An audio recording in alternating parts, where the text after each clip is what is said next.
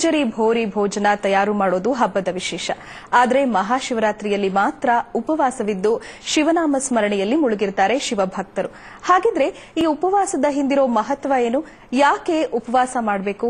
ಯಾವ ರೀತಿಯಲ್ಲಿ ಉಪವಾಸ ವ್ರತ ಕೈಗೊಳ್ಳಬೇಕು? ಇದರಿಂದ ಸಿಗೋ ಫಲ ಎಂತದ್ದು?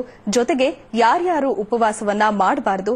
ಇದು ಆರೋಗ್ಯಕ್ಕೆ ಒಳ್ಳೆಯದಾ ಅಥವಾ ಇದರಿಂದ ದುಷ್ಪರಿಣಾಮ ಆಗುತ್ತಾ? ಇದೆಲ್ಲದರ ಬಗ್ಗೆ ಚರ್ಚೆ ಮಾಡೋಕೆ ನಮ್ಮ ಜೊತೆ ಖ್ಯಾತ ಸಂಖ್ಯಾಶಾಸ್ತ್ರಜ್ಞ ಹಾಗೂ ಟ್ಯಾರೋ ರೀಡರ್ ಆದ ಅಮೃತ್ ಎಸ್ ಹಿರಣ್ಯ ಮತ್ತು ಖ್ಯಾತ ಆಯುರ್ವೇದ ವೈದ್ಯರಾದ ಡಾಕ್ಟರ್ ಕಿಶೋರ್ ಇದ್ದಾರೆ. ಡಾಕ್ಟರ್, ಕಾರ್ಯಕ್ರಮಕ್ಕೆ ಸ್ವಾಗತ ನಿಮಗೆ. ನಮಸ್ಕಾರ. ಹಾಗೆ ಶಿವರಾತ್ರಿ ಹಬ್ಬದ ಶುಭಾಶಯಗಳು. ಎಲ್ಲ ವೀಕ್ಷಕರಿಗೂ ಕೂಡ ಶಿವರಾತ್ರಿ ಹಬ್ಬದ ಶುಭಾಶಯಗಳು. ಅಮೃತ್ ಅವರೇ, ನಿಮಗೂ ಕೂಡ ಕಾರ್ಯಕ್ರಮಕ್ಕೆ ಸ್ವಾಗತ. ಶಿವರಾತ್ರಿ ಹಬ್ಬದ ಶುಭಾಶಯಗಳು. ಎಲ್ಲರಿಗೂ ಶಿವರಾತ್ರಿ ಹಬ್ಬದ ಶುಭಾಶಯಗಳು. ಮೊದಲನೇ ಪ್ರಶ್ನೆ ನಿಮಗೆ, ಈ ಶಿವರಾತ್ರಿ ಹಬ್ಬದ ಮಹತ್ವ ಏನು? ಬೇರೆ ಬೇರೆ ಪುರಾಣ, ಬೇರೆ ಬೇರೆ ಕಥೆಗಳು ನಾವು ಓದಿರೋದು, ಕೇಳ್ಪಟ್ಟಿರೋದ್ರಲ್ಲಿ ಶಿವರಾತ್ರಿಗೆ ಬೇರೆ ಬೇರೆ ಒಂದು ಪಾಸ್ಟ್ ಇದೆ. ಒಂದು ಕಡೆ ಹೇಳ್ತಾರೆ, ಸಮುದ್ರ ಮಥನ ಮಾಡಿದಾಗ ನಮ್ಮ ವಿಷಕಂಠವಾದ ಶಿವ ಅವರು ವಿಷ ಕುಡಿದಾಗ ಆ ಪರ್ಟಿಕ್ಯುಲರ್ ಡೇನ ನಾವು ಶಿವರಾತ್ರಿ ಅಂತ ಆಚರಿಸ್ತೀವಿ. ನಮ್ಮ ಜಗತ್ತನ್ನ ಉಳಿಸಕ್ಕೆ ವಿಷ ಕುಡಿದ್ರು, ಹಾಗಾಗಿ ನೀಲಿಗಟ್ಟು ಅಂತ ಒಂದ್ ಕಡೆ ಅಂತಾರೆ. ಒಂದು ಪುರಾಣದಲ್ಲಿ ಬರುತ್ತೆ, ಶಿವ ಬ್ರಹ್ಮ ಮತ್ತು ವಿಷ್ಣು ಜಗಳವಾಗಿ ನಾನ್ ಮೇಲೂ ತಾನ್ ಮೇಲೂ ಅನ್ನೋದು ಒಂದು ಪರಿಸ್ಥಿತಿ ಬಂದಾಗ ಶಿವ ಬೃಹತ್ತಾಗಿ ಬೆಳೆದು, ಬ್ರಹ್ಮ ಮೇಲೋಗಿ ನನ್ನ ಮುಡಿ ಮುಟ್ಟಿ ಬರಲಿ, ವಿಷ್ಣು ಕೆಳಗೋಗಿ ನನ್ನ ಪಾದ ಮುಟ್ಟಿ ಬರಲಿ, ಯಾರು ಮೊದಲು ಬರ್ತಾರೆ ಅವ್ರಿಗೆ ಶ್ರೇಷ್ಠರು ಅಂದಾಗ ಅದರಲ್ಲಿ ಒಂದು ವಿವಾದ ಆಗತ್ತೆ. ಬ್ರಹ್ಮ ಒಂದು ತಪ್ಪನ್ನು ಮಾಡೋದ್ರಿಂದ ಬ್ರಹ್ಮನನ್ನು ಯಾರು ಪೂಜಿಸಬಾರದು ಅಂತ ಒಂದು ಶಾಪ ಆಗಿ ವಿಷ್ಣುವಿಗೆ ಒಂದು ವರ ಕೊಟ್ಟು ಶಿವಲಿಂಗದ ರೂಪವನ್ನು ಧರಿಸ್ತಾರೆ. ಅದರಿಂದ ಮಹಾಶಿವರಾತ್ರಿ ದಿನ ಲಿಂಗದ ಪೂಜೆ ಮಾಡಬೇಕು ಅನ್ನೋದು ಒಂದು ಕಥೆ ಆಗುತ್ತೆ. ಈ ರೀತಿ ಹಲವಾರು ಕಥೆ ಇದ್ದಲ್ಲಿ ಶಿವರಾತ್ರಿ ಎಲ್ಲ ಕಥೆಯಲ್ಲೂ ಒಂದು ಮಹತ್ವವಾದ ದಿನ. ಏಕೆಂದ್ರೆ ನಮ್ಮ ವಿಜ್ಞಾನಿಕವಾಗಿ ಚಂದ್ರ ಮತ್ತೆ ಸೂರ್ಯ ಒಂದು ಡಿಗ್ರಿಯಲ್ಲಿ ಕೂಡೋದು ಇದು ತುಂಬಾ ಶ್ರೇಷ್ಠ. ಇಂಥ ದಿನದಲ್ಲಿ ಏನೇ ವ್ರತ ನಾವು ಮಾಡಿದ್ರು ಅದರಿಂದ ಸಾಕಷ್ಟು ನಮಗೆ ಫಲಗಳು, ಒಳ್ಳೆ ಫಲಗಳು, ಸತ್ಫಲಗಳು ಸಿಗೋದು ಉಂಟು ಅನ್ನೋದು ಪುರಾಣಿಕವಾಗಿ ಬಂದಿದೆ. ಇಂದಿನ ಕಾಲದಲ್ಲೂ ಇದನ್ನ ಆಚರಿಸ್ತಿರೋರಿಗೆ ಸಾಕಷ್ಟು ಒಳ್ಳೆಯದಾಗಿರೋ ಮಾಹಿತಿಗಳು ನಮ್ಮಲ್ಲಿದೆ. ಓಕೆ, ಶಿವರಾತ್ರಿ ಹಬ್ಬದ ಮಹತ್ವವನ್ನು ತಿಳಿಸ್ಕೊಟ್ರಿ. ಈಗ ಡಾಕ್ಟರ್, ಶಿವರಾತ್ರಿ ಹಬ್ಬದಲ್ಲಿ ಉಪವಾಸನೇ ವಿಶೇಷ. ಈಗ ಯಾರ್ಯಾರು ಉಪವಾಸ ಮಾಡಬೇಕು, ಯಾರ್ಯಾರು ಮಾಡಬಾರ್ದು? ಬಹಳ ಸ್ಪೆಸಿಫಿಕ್ ಕ್ವಶನ್, ಒಂದು ಬಹಳ ಒಳ್ಳೆ ಕ್ವಶನ್ ಕೂಡ. ಸ್ಪೆಸಿಫಿಕ್ ಈ ಒಂದು ಸಂದರ್ಭಕ್ಕೆ ನೋಡಿದಾಗ, ಅಯ್ಯೋ ಚಳಿ ಚಳಿ ಅಂತ ನಾವೇನಂತ ಇದ್ವಿ ಇಷ್ಟು ದಿವಸ. ಆ ಕಾಲಘಟ್ಟದಿಂದ ಬಿಸಿಲನ್ನ ಅನುಭವಿಸ್ತಕ್ಕಂಥ ಅಥವಾ ಬಿಸಿಲಿನ ಬೇಗುದಿಯಲ್ಲಿ ನಾವು ಎಂಟರ್ ಆಗ್ತಕ್ಕಂಥ ಒಂದು ಫೇಸು ಇವತ್ತಿಂದ ಶುರು ಆಗುತ್ತೆ ಅಂತ. ಸೊ ಹಾಗಾಗಿ Shivaratri medically and physically place A very promising roll towards the betterment of health. So ಹಾಗಾಗಿ ಈ ಸಂಧಿಯಲ್ಲಿ ನೀವು ಉಪವಾಸವನ್ನು ಮಾಡಿದಾಗ ಆಂತರಿಕ ಸ್ರೋತ ಶುದ್ಧಿ ಅಂತ ಕರಿತೀವಿ. ಸ್ರೋತಸ್ ಅಂದ್ರೆ ಇಂಟರ್ನಲ್ ಚಾನಲ್ಸ್ ಅಥವಾ ಪಾತ್ವೆ ಅಂತ ನಾವೇನು ಕರಿತೀವಿ, ಅದನ್ನ ಕ್ಲೆನ್ಸ್ ಮಾಡಕ್ಕೆ ಒಂದು ದಾರಿ. ನೀವು ಆಧ್ಯಾತ್ಮಿಕವಾಗಿ ನೋಡಿದಾಗ್ಲೂ ಅಷ್ಟೇ, ಉಪವಾಸ ಅಂದ್ರೆ ಉಪವಸತಿ ಇದು ಉಪವಾಸ. ಆತ್ಮಕ್ಕೆ ನಾವು ನಮ್ಮನ್ನು ಇನ್ನಷ್ಟು ಸನಿಹವಾಗಿ ಹೋಗಬೇಕು ಅಂದ್ರೆ ಆ ದೃಷ್ಟಿಕೋನದಲ್ಲಿ ಉಪವಾಸ. ಸಂಸ್ಕೃತದಲ್ಲಿ ಲಾಘವಕರಂ ಲಂಘನಂ ಅಂತ ಕರಿತೀವಿ. ಲಂಘನಂ ಪರಮೌಷಧಂ ಅಂತ ಕೂಡ ಕರಿತೀವಿ. ಲಾಘವ ಅಂದ್ರೆ ಶರೀರವನ್ನ ಹೆಚ್ಚಿನ ಮಟ್ಟದ ಲಘುತ್ವ, ಲೈಟ್ನೆಸ್ ಆಫ್ ದ ಬಾಡಿ ಅಂತ ನಾವೇನು ಹೇಳ್ತೀವಿ, ಅದನ್ನ ಅಚೀವ್ ಮಾಡಲಿಕ್ಕೆ ಈ ಉಪವಾಸ ಕೂಡ ಒಂದು ಮೇಜರ್ ಪ್ರಾಮಿಸಿಂಗ್ ರೋಲ್ ಆಗುತ್ತೆ. Last but not the least, ಯಾರು ಮಾಡಬೇಕು ಯಾರು ಮಾಡಬಾರ್ದು. ಇವತ್ತೇನಾಗ್ಬಿಟ್ಟಿದೆ, ಶಿವರಾತ್ರಿ ಉಪವಾಸ ಮಾಡಬೇಕು ಅಥವಾ ರಾತ್ರಿ ಎದ್ದಿರ್ಬೇಕು ಅಂತ ಬೆಳಗ್ಗೆ ಮಲ್ಕೊಂಡ್ಬಿಡುದು, ಅಥವಾ ಇವತ್ತು ಉಪವಾಸ ಇರ್ಬೇಕಲ್ಲ ಅಂತ ಹಿಂದಿನ ಚೆನ್ನಾಗಿ ತಿನ್ಕೊಂಡ್ಬಿಡುದು, ಅಥವಾ ಉಪವಾಸ ಅನ್ನೋ ನೆಪದಲ್ಲಿ ಹಿಂದಿನ ಶಾಸ್ತ್ರ ಇದೆಯಲ್ಲ, ಅವಲಕ್ಕಿ ಉಪ್ಪಿಟ್ಟು ಪಾಯಸ ಮಾಡ್ತಿದ್ರು ಪಕ್ಕದ ಮನೆ ಗೌರಮ್ನವ್ರ ಉಪವಾಸ ಅಂತ, ಹಂಗ ಅವಲಕ್ಕಿ ಉಪ್ಪಿಟ್ಟು ಪಾಯಸ ಎಲ್ಲ ತಿನ್ಕೊಂಡು ಎಲ್ಲಾ ನ್ಯೂಟ್ರಿಷನ್ ಬ್ಯಾಲೆನ್ಸ್ ಮಾಡ್ಕೊಂಡು ನಾನು ಉಪವಾಸ ಮಾಡ್ತೀನಿ ಅನ್ನೋದು ತುಂಬಾ ವೈಜ್ಞಾನಿಕವಾಗಿ ಮೆಡಿಕಲ್ ದೃಷ್ಟಿಕೋನದಲ್ಲೂ ಕೂಡ ತಪ್ಪು ಅಂತ. ಸಿಂಪಲ್ ಲಾಜಿಕ್ ನೋಡಿ, ಯಾಕೆ ಉಪವಾಸ ಮಾಡ್ತಿದ್ರು? ಫಸ್ಟ್ ದೇವ್ರ ಹತ್ರ ಇರಬೇಕು. ಹಿಂದಿನ ಕಾಲದಲ್ಲಿ ಮೇಲಿಂದ ಮೇಲೆ ಬಹಿರ್ದೆಸೆ, ಮೂತ್ರ ಮಲಗಳನ್ನ ತ್ಯಾಗ ಮಾಡ್ಲಿಕ್ಕೆ ತುಂಬಾ ಮನೆಯಿಂದ ಜಾಸ್ತಿ ದೂರ ಬಾತ್ರೂಮ್ಗಳು, ಟಾಯ್ಲೆಟ್ಗಳು ಇರತಕ್ಕಂತಹ ಪದ್ಧತಿ ಇತ್ತು. ಅಲ್ಲಿ ಹೋಗಿ ಬರ್ಲಿಕ್ಕೆ ತುಂಬಾ ಫಿಸಿಕಲಿ ತುಂಬಾ ಕಷ್ಟ ಆಗ್ತಿತ್ತು. ಆಮೇಲೆ ಮನಸ್ಸು ಚಿತ್ತ ಏಕಾಗ್ರತೆ ಅಂತ ಕರಿತೀವಿ.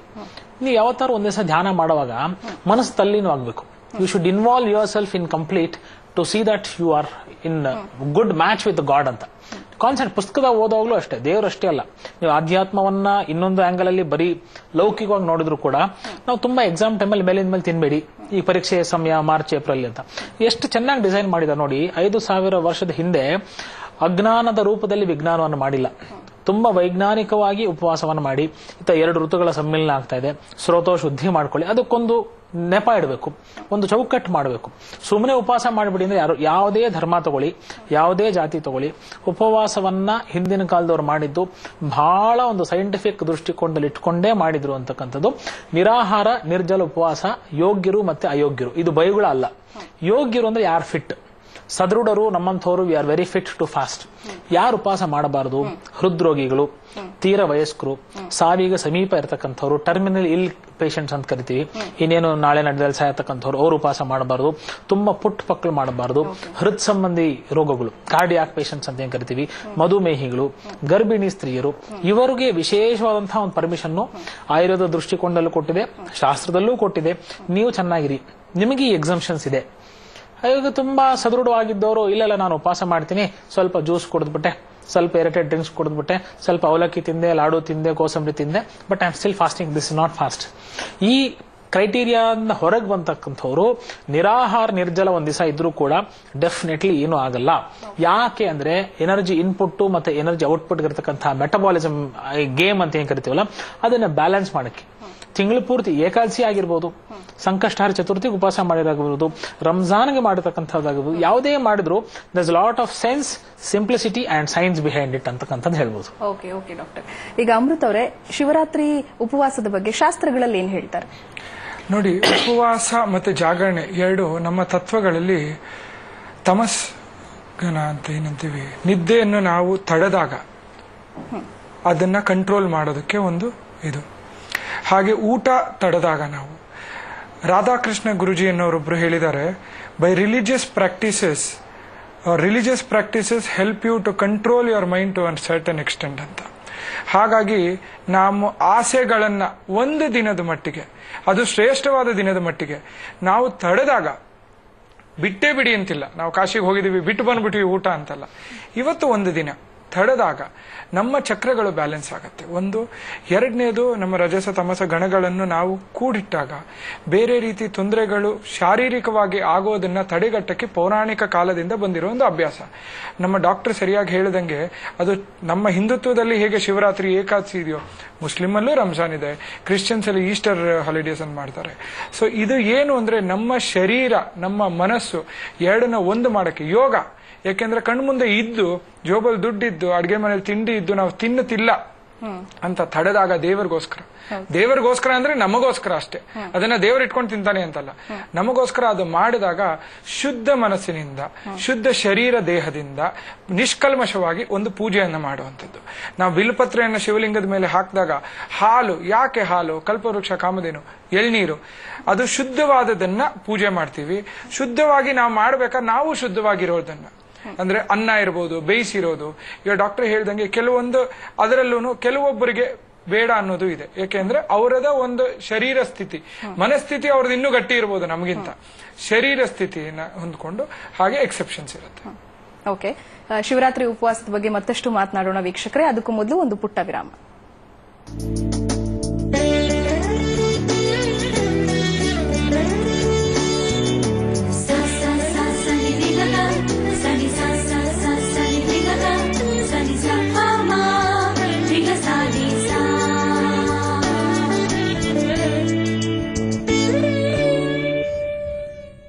ನಾಡಿನ ಸಮಸ್ತ ಜನತೆಗೆ ವಿಕ್ರಮ್ ಟ್ರಾವೆಲ್ಸ್ ರವರಿಂದ ಶಿವರಾತ್ರಿ ಹಬ್ಬದ ಶುಭಾಶಯಗಳು.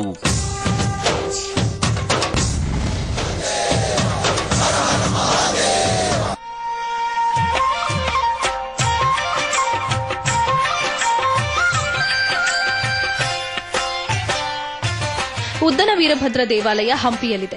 3.6 ಮೀಟರ್ ಎತ್ತರದ ಒಂದೇ ಕಲ್ಲಿನಲ್ಲಿ ಕೆತ್ತಲಾದ ಶಿವನ ಮತ್ತೊಂದು ರೂಪ ಅಂತಾನೆ ನಂಬಲಾದ ಉದ್ದನ ವೀರಭದ್ರ ವಿಗ್ರಹ ಇಲ್ಲಿದೆ. ಈ ವಿಗ್ರಹ 4 ಭುಜಗಳನ್ನ ಹೊಂದಿದೆ. ಕತ್ತಿ, ಬಿಲ್ಲು, ಬಾಣ ಹಾಗೂ ಢಾಲುಗಳನ್ನ ಹೊಂದಿದೆ. ಚಿಕ್ಕದಾಗಿರುವ ದಕ್ಷ ಹಾಗೂ ಸರ್ವಾಂಗಲಿಂಗ ಇಲ್ಲಿದೆ. ಇಲ್ಲಿ ದೀವಿಗೆ ಹಾಗೂ ಸತಿ ಕಲ್ಲಿರುವುದು ವಿಶೇಷ. ಯುದ್ದಗಳಲ್ಲಿ ಹತರಾದ ಸೈನಿಕರ ಹೆಂಡತಿಯರಿಗೆ ಇದು ಸಮರ್ಪಿತ. ಈ ತಾಣ ಚಂಡಿಕೇಶ್ವರ ದೇಗುಲದ ಎದುರು ಬದಿಯಲ್ಲಿದ್ದು, ಹಂಪಿಯ ಮುಖ್ಯ ದ್ವಾರದಿಂದ ಹಾದು ಹೋದಾಗ ಈ ದೇಗುಲ ಸಿಗುತ್ತದೆ.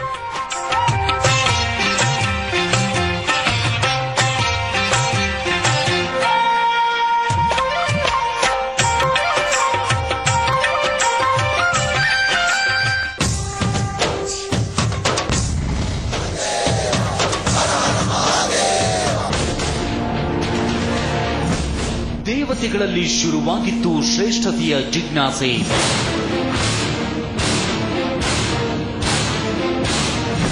ತ್ರಿಮೂರ್ತಿಗಳ ನಡುವೆ ಉದ್ಭವವಾಗಿತ್ತು ಸ್ವಪ್ರತಿಷ್ಠೆಯ ಕಲಹ.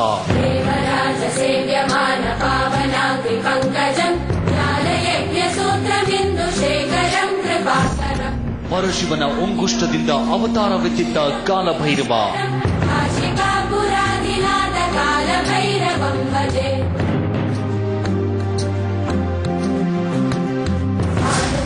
ಮಹಾಶಿವರಾತ್ರಿ ವಿಶೇಷ ಸಂಚಿಕೆ ವೀಕ್ಷಿಸಿ. ಸಾಧು ಪರಂಪರೆ ಇಂದು ರಾತ್ರಿ 10 ಗಂಟೆಗೆ.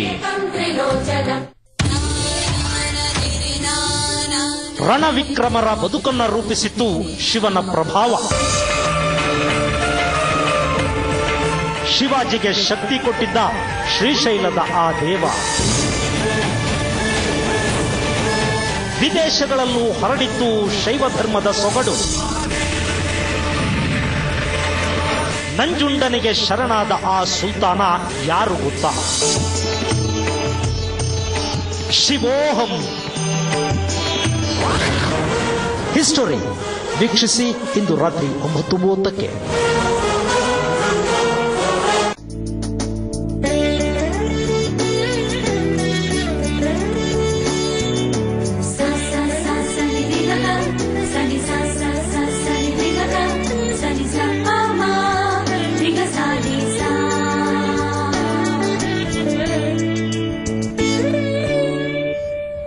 ವಿರಾಮದ ನಂತರ ಕಾರ್ಯಕ್ರಮಕ್ಕೆ ಮತ್ತೆ ಸ್ವಾಗತ. ಡಾಕ್ಟರ್, ನೀವು ಹೇಳಿದ್ರೆ ಈಗ ಹೃದ್ರೋಗಿಗಳು, ಡಯಾಬಿಟಿಸ್ ಪೇಷಂಟ್ಸ್, ಪ್ರೆಗ್ನೆಂಟ್ ವುಮೆನ್, ಮಕ್ಕಳು ಇವ್ರು ಯಾರು ಕೂಡ ಮಾಡಬಾರದು ಉಪವಾಸ ಅಂತ.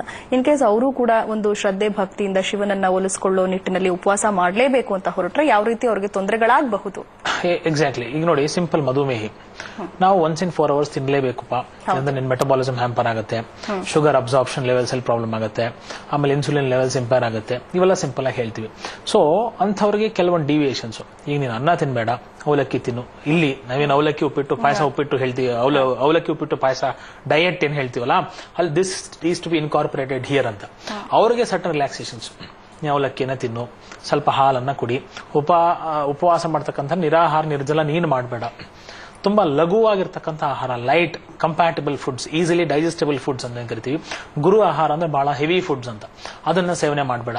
ಸಾಮಾನ್ಯವಾಗಿ ಹಬ್ಬ ಅಂದ್ರೆ ಏನಾಗುತ್ತೆ, ಭಕ್ಷ್ಯ ಭೋಜ್ಯಾದಿಗಳನ್ನ, ಪಾಯಸದಿಂದ ಹಿಡಿದು, ಹೋಳಿಗೆಯಿಂದ ಹಿಡಿದು, ಭಕ್ಷ್ಯಗಳಿಂದ ಹಿಡಿದು, ಬೋಂಡ ಬಜ್ಜಿವರೆಗೂ ಹಿಡಿದು, ಚಿತ್ರಾನ್ನವರೆಗೂ ಹಿಡಿದು, ಮೊಸರಿವರೆಗೂ, ತುಪ್ಪದಿಂದ ಹಿಡಿದು ಅತಿ ಗುರು ಆಹಾರಗಳನ್ನ ನಾವು ಸೇವನೆ ಮಾಡ್ತಾ ಬರ್ತೀವಿ. ನಾಳೆ ಬರ್ತಕ್ಕಂಥ ಯುಗಾದಿಗೆ ದಿಸ್ ಇಸ್ ಮೋರ್ ಫಿಟ್.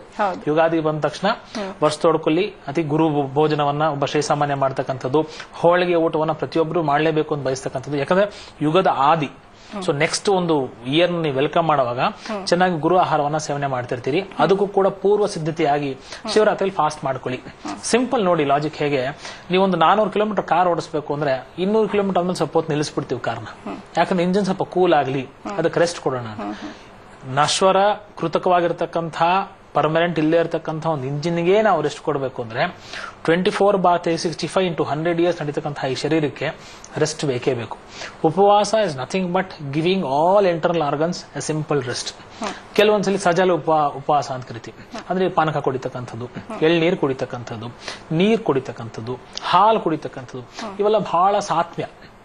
ಆಮೇಲೆ ಯಾವುದೇ ಈಗ ಸತ್ವ ಅಥವಾ ಮನಸ್ಸು ಚಿತ್ತೈಕಾಗ್ರತೆಗೆ ಹೋಗ್ಬೇಕು, ಕಾನ್ಸಂಟ್ರೇಷನ್ ಮಾಡಕ್ಕೆ, ನಮ್ಮನ್ನ ನಾವು ನಮ್ಮ ಮನಸ್ಸಿನಲ್ಲಿ ಹಿಡಿದಲ್ಲಿ ಇಟ್ಕೊಳ್ಳಕ್ಕೆ.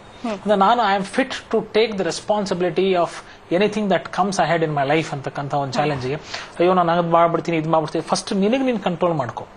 ನೀನು ಆಹಾರ ಪದ್ಧತಿ ಬಹಳ ಅವರು ವಿಸ್ತೃತವಾಗಿ ಹೇಳಿದ್ರು. ದುಡ್ಡಿದೆ, ಅಡಿಗೆ ಮನೆ ಖಾದ್ಯಗಳಿದೆ, ತಿನ್ನುವಂತಹ ಯೋಗ್ಯತೆ ಇದೆ, ಎಲ್ಲ ಇದ್ದು ಬೇಡ ಅನ್ನೋದಿದೆಯಲ್ಲ, that is real art of healthy living ಅಂತ. ಏನು ಇಲ್ಲ, ಡಿಪ್ರೈವೇಷನ್, ಸ್ಟಾರ್ವೇಷನ್ ಇಂದ ಸಾವಿರಾರು ಜನ, ಲಕ್ಷಾಂತರ ಜನ ಭಾರತ ದೇಶದಲ್ಲಿ, ಜಗತ್ತಲ್ಲಿ ಇದ್ದಾರೆ. ಅವರು ನಾವು ಉಪವಾಸದ ಬಗ್ಗೆ ನಾವು ಮಾತಾಡೋದಿಲ್ಲ.